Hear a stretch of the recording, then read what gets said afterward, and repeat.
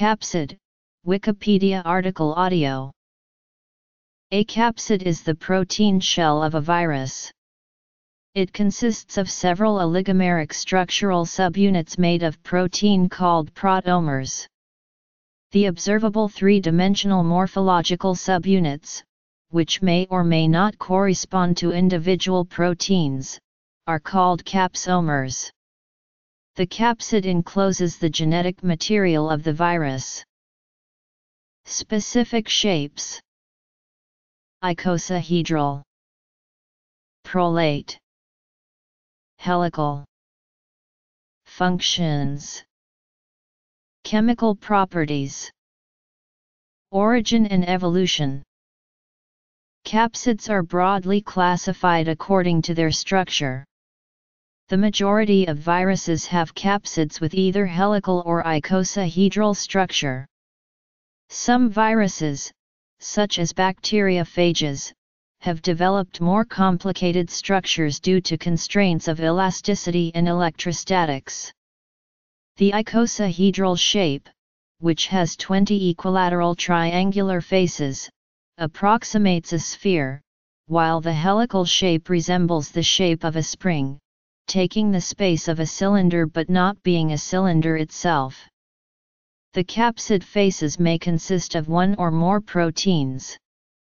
For example, the foot and mouth disease virus capsid has faces consisting of 3 proteins named VP13. Some viruses are enveloped, meaning that the capsid is coated with a lipid membrane known as the viral envelope. The envelope is acquired by the capsid from an intracellular membrane in the virus host. Examples include the inner nuclear membrane, the Golgi membrane, and the cell's outer membrane. Once the virus has infected a cell and begins replicating itself, new capsid subunits are synthesized according to the genetic material of the virus, using the protein biosynthesis mechanism of the cell. During the assembly process, a portal subunit is assembled at one vertex of the capsid. Through this portal, viral DNA or RNA is transported into the capsid. Structural analyses of major capsid protein architectures have been used to categorize viruses into families. For example, the bacteriophage PRD1, Paramecium bursaria chlorella algal virus, and mammalian adenovirus have been placed in the same family. The icosahedral structure is extremely common among viruses. The number and arrangement of capsomers in an icosahedral capsid can be classified using the quasi-equivalence principle proposed by Donald Casper and Aaron Klug. Like the Goldberg polyhedra, an icosahedral structure can be regarded as being constructed from pentamers and hexamers. The structures can be indexed by two integers h and k, with h greater than or equal to 1, and k greater than or equal to 0. The structure can be thought of as taking h steps from the edge of a pentamer, turning 60 degrees counterclockwise, then taking k steps to get to the next pentamer. The triangulation number T for the capsid is defined as: icosahedral capsids contain 12 pentamers plus 10 hexamers. The T number is representative of the size and complexity of the capsid proteins. All no viruses with T7 require auxiliary proteins for assembly. Geometric examples for many values of H, K, and T can be found at list of geodesic polyhedra and Goldberg polyhedra. Although this classification can be applied to the majority of known viruses, exceptions are known, including the retroviruses where point mutations disrupt the symmetry. T numbers can be represented in different ways.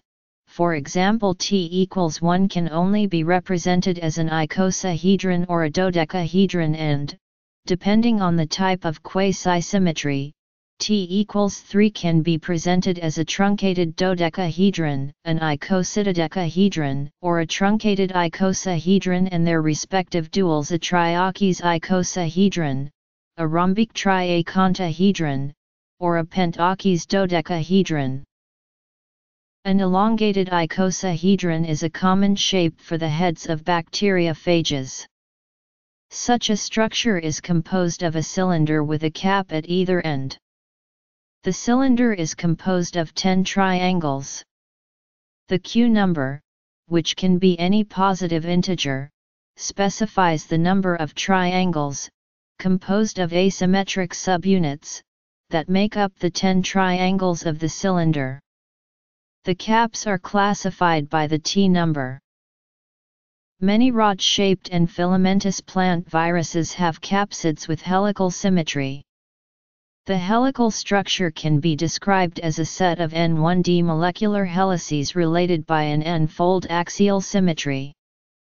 The helical transformation are classified into two categories, one-dimensional and two-dimensional helical systems. Creating an entire helical structure relies on a set of translational and rotational matrices which are coded in the protein data bank. Helical symmetry is given by the formula P equals mu x rho, where mu is the number of structural units per turn of the helix, rho is the axial rise per unit and P is the pitch of the helix. The structure is said to be open due to the characteristic that any volume can be enclosed by varying the length of the helix. The most understood helical virus is the tobacco mosaic virus. The virus is a single molecule of strand RNA. Each coat protein on the interior of the helix binds 3 nucleotides of the RNA genome. Influenza A viruses differ by comprising multiple ribonucleoproteins. The viral NP protein organizes the RNA into a helical structure. The size is also different. The tobacco mosaic virus has a 16.33 protein subunits per helical turn, while the influenza A virus has a 28 amino acid tail loop. The functions of the virion are two. The virion must assemble a stable, protective protein shell to protect the genome from lethal chemical and physical agents. These include forms of natural radiation, extremes of pH or temperature, and proteolytic and nucleolytic enzymes. Delivery of the genome is also important by specific binding to external receptors of the host cell, transmission of specific signals that induce uncoating of the genome, and induction of fusion with host cell membranes. The viral particle must be metastable so that interactions can be readily reversed when entering and uncoating a new host cell. If it attains the minimum free energy state, conformation will be irreversible, associated with attachment and entry.